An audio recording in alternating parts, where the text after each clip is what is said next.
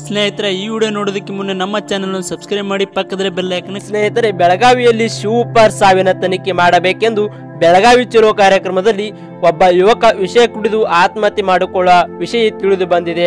ಕರ್ನಾಟಕದ ಶ್ರೀರಾಮ ಸೇನೆಯ ಅಧ್ಯಕ್ಷರು ಏನು ಹೇಳಿದ್ದಾರೆ ಗೊತ್ತಾ?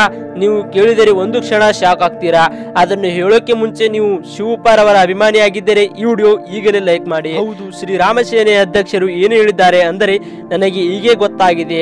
ಇಲ್ಲಿ ಬೆಳಗಾವಿ ಚಲೋ ಕಾರ್ಯಕ್ರಮಕ್ಕೆ ಬಂದಂತ ಯುವಕ ಶಿವಪಾರ್ನಿಗೆ ನ್ಯಾಯ ಸಿಗಬೇಕು ಅಂತ ಹೇಳಿ ರಾಯಚೂರಿನ ಯುವಕ ವಿಷಯ ಕುಡಿದು ಆತ್ಮಹತ್ಯೆಗೆ ಪ್ರಯತ್ನ ಪಟ್ಟಿದ್ದಾನೆ.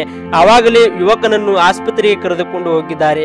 ಹಾಗೂ ಈ ರೀತಿ ಆದರೆ ಇನ್ನೂ ಆತ್ಮಹತ್ಯೆಗೆ ಬೆಲೆ ಕೊಡಬೇಕಾಗುತ್ತದೆ ಮತ್ತು ನೀವು ತನಿಖೆಯನ್ನು ಕೂಡಲೇ ಬಹಿರಂಗಗೊಳಿಸಿ ಒಂದು ನ್ಯಾಯ ಒಪ್ಪಿಸಬೇಕು. ಇದು ಕೊಲೆ ಅಂತ ನಾನು ಸ್ಪಷ್ಟವಾಗಿ ಹೇಳುತ್ತೇನೆ ಎಂದು ಪ್ರಮೋದ್ ಮುತಾಲಿಕ್ ಅವರು ಹೇಳಿದ್ದಾರೆ. ಪ್ರಮೋದ್ ಮುತಾಲಿಕ್ ಅವರು ಇನ್ನೊಂದು ಮಾತು ಹೇಳುತ್ತಾರೆ.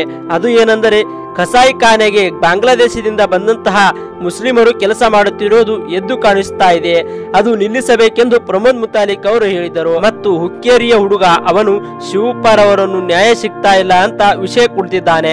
ನನಗೆ ಗೊತ್ತಾಗಿದೆ. ಅದಕ್ಕೆ ನಾನು ಈಗ ಹಾಸ್ಪಿಟಲ್ಗೆ ನಡೆದಿದ್ದೇನೆ. ಅವನ ಸ್ಥಿತಿ ಏನಾಗಿದೆ ಗೊತ್ತಿಲ್ಲ.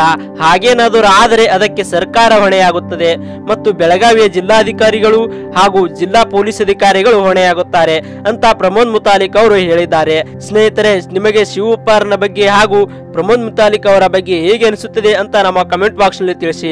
ಹಾಗಾಗಿ ಈ ವಿಡಿಯೋ, ಈ ಮಾಹಿತಿ ನಿಮಗೆ ಇಷ್ಟವಾದರೆ ನಮ್ಮ ಚಾನೆಲ್ ಅನ್ನು ಸಬ್ಸ್ಕ್ರೈಬ್ ಮಾಡಿ, ಪಕ್ಕದಲ್ಲಿರೋ ಬೆಲ್ ಐಕಾನ್ ತಪ್ಪದೆ ಕ್ಲಿಕ್ ಮಾಡಿ. ಧನ್ಯವಾದಗಳು.